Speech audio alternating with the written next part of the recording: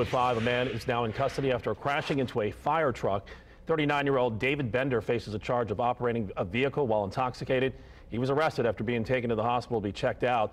Crash happened late last night on the city's east side on 38th Street near Emerson.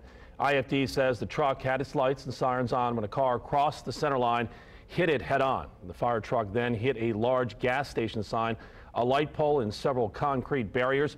4 firefighters were taken to the hospital to be checked out. They've since been released. The fire truck was destroyed.